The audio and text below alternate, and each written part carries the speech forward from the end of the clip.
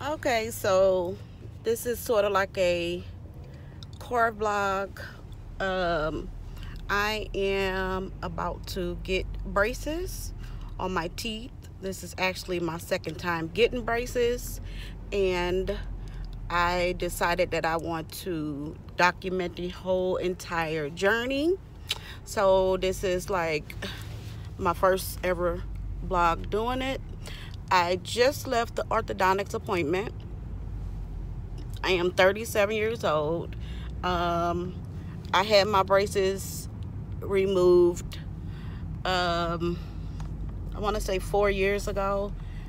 My son was 2. He is now 6. So I had him removed, and I wasn't a good patient. First of all, I have a really big gap, and I have some spaces at the bottom. The bottom isn't as bad as the top, but I was advised by my orthodontist that I should get this little piece of meat. It's a name to it, but I was advised that I should get that cut off during the end of my process with braces, but I opt out of that. I actually the thought of getting it cut off, it just scared me. So she did explain to me that, at any time, your gap could come back open unless we do something more permanent. So like I said, I had my consultation today, and it was between the Invisalign or the traditional braces. It's weird because my dental insurance will pay more towards the traditional braces versus the Invisalign. And also, I wasn't a good candidate with wearing my retainers. Hence, that's why my gap came back open. So I didn't really think that the Invisaligns would be good for me because I have a problem.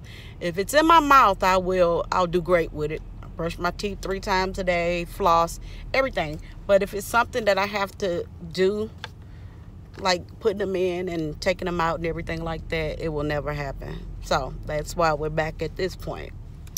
But like I said, I had my consultation today. Everything went good. I will get my spacers on my teeth. Today is November the 26th, 2018. I will get my spacers on my teeth on Thursday, December the 19th.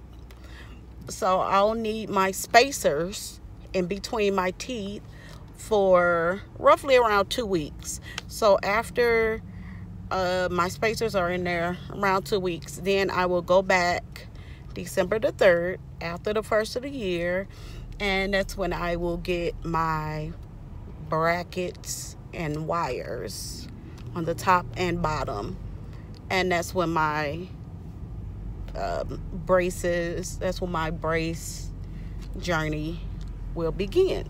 So I'm excited about this because I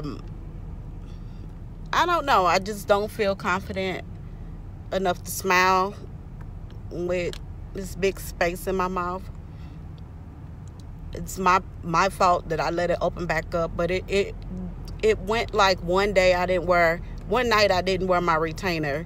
That one night turned into 2 nights, and then it turned into a week. Then all of a sudden it was a month, and then that month ended up turning into years. I did notice that my space was opening up more and more and more, and it didn't really bother me because my son, he also has a space, and I just wanted to show him, you don't have to feel bad about your space. Look, mommy has a space too. So, but it's at the point now where he's losing all his teeth, and so he'll be getting dental treatment coming up.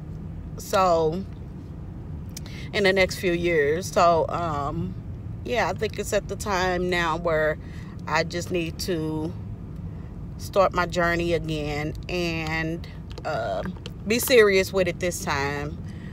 I had a lot going on when I had the braces before. I took my treatments and everything for granted.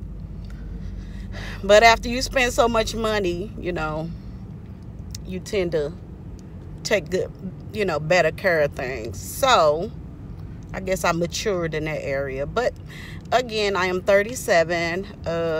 This will be my journey of getting braces again for the second time. I actually documented it on YouTube before, and I deleted that channel because I don't know, it was just, I just deleted it. I got tired of it. So this is my intro video of getting my braces, and more to come. See you guys then. Bye.